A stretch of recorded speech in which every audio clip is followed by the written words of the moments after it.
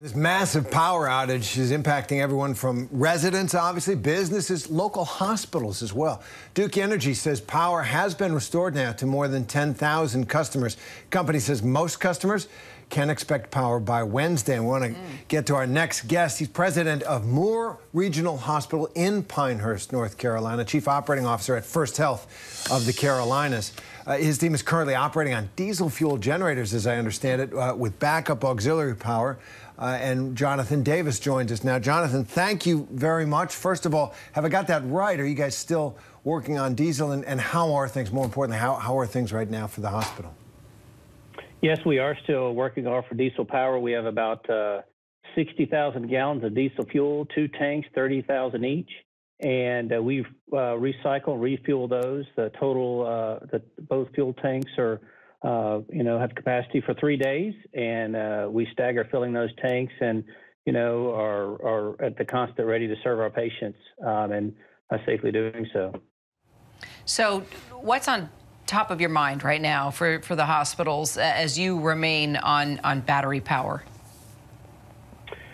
I would say, it's certainly our resources. So we opened our command center early Sunday morning, and our command center is really kind of our North Star is focused on resources. So that includes staffing and communication with our staff, and taking care of our community. So that's access to care for our community, and then just general resources, focused on food, supplies, et cetera. So, we practice these sort of incidents on a regular basis.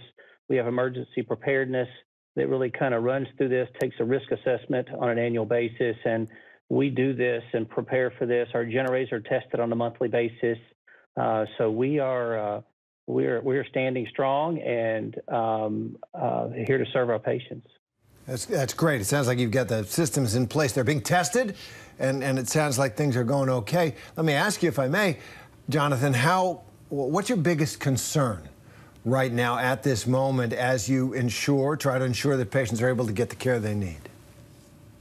I think our biggest concern is really for the community at large. Certainly the longer people go without power in their homes, especially to those with medical needs, being able to meet those medical needs, charge their devices, get refills on their devices, refill their prescriptions, get access to health care. We've had to close many of our primary care and our specialty care and convenient cares within the county.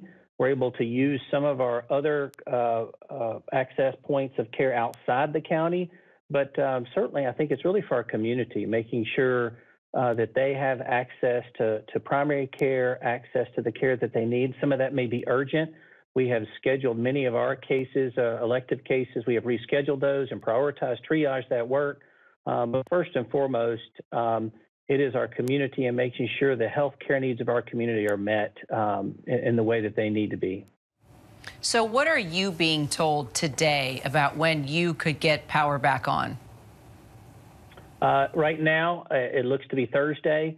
That is changing. We are monitoring Duke Energy and the power grid. There are some areas, we started with 46,000. I think it went to 36 and then 32. And it is planned that maybe tomorrow there'll be some other areas that are up. So they're kind of moving through that very methodically and steadily. We hope we would be one of those fortunate ones to be on a Wednesday. But right now we're planning through Thursday. All right, we'll definitely follow it. Jonathan, thanks so much for joining us. Very good. Thank you for having me. And, a big shout out to all of our healthcare workers and the great work they're doing. Thank you. Oh, yeah. And they haven't given up. That's for sure. We'll keep following the story, Jonathan. Hi, everyone. George Stephanopoulos here. Thanks for checking out the ABC News YouTube channel. If you'd like to get more videos, show highlights, and watch live event coverage, click on the right over here to subscribe to our channel. And don't forget to download the ABC News app for breaking news alerts. Thanks for watching.